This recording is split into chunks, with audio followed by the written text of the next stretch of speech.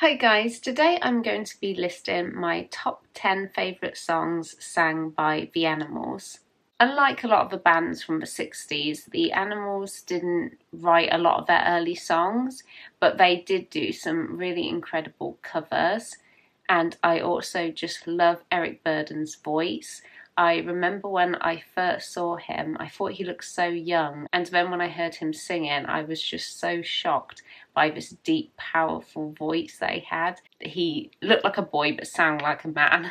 I just absolutely love his voice. So going straight into it, at number 10 I have Brother Bill, The Last Clean Shirt. Perhaps not one of their more well-known songs. This is on their 1977 album, Before We Were So Rudely Interrupted. I just find this song really catchy and easy to listen to. I got into it really quickly, and since first hearing it, it's always remained one of my favourites. At number 9 I have CC Rider. I love the Animals version of this song. They covered some really great blues songs, and this one is one of my favourites. It was first recorded by Ma Rainey in 1924, and I just love the infectious tune to this song. At number 8 I have Boom Boom, another classic blues song. I love the powerful beat and fast pace, along with Eric's intense vocals.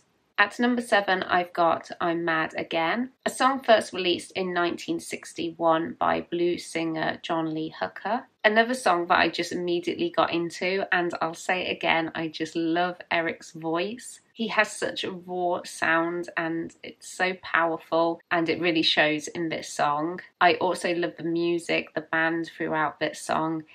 I just really love everything about this one. It had to be on my top 10 list. At number 6, We've Got to Get Out of This Place. One of their more well-known songs, but surprisingly it did take me a little while to get into this song, but I now love it, which is why, of course, it's in my top 10. What I really love about this track is that you can really hear Eric's emotions throughout the song, and now whenever I hear that opening bass, it just pulls me straight in. At number 5, I've got Bring It On Home to Me. This song was originally by soul singer Sam Cooke, but I first heard the song by John Lennon, and Paul McCartney also covered the song as well.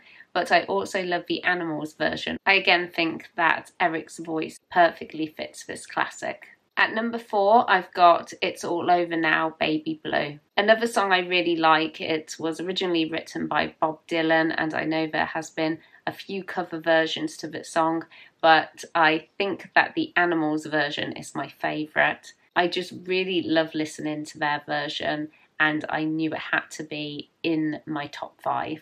At number 3, I've got Roadrunner. I know that a few British invasion bands covered this song, including the Rolling Stones, and I generally just really love this song. It's a song that always cheers me up when I listen to it, always makes me want to dance and just get going with my day, and I really love the Animals cover. At number 2, I've got Don't Let Me Be Misunderstood. This song was easily in second place for me. I knew it before even starting this list that this one was going to be at number 2. It's one of their more well-known cover songs, and it's a song that I immediately got into. Just from hearing the opening tune, I was hooked, and it's remained one of my favourites for a long time. And at number 1 I have House of the Rising Sun. This is probably an obvious favourite. I'm guessing a lot of you probably guessed this one was going to be in my top 10 and probably at number 1, but I generally really love this song. It's the song that first introduced me to the Animals,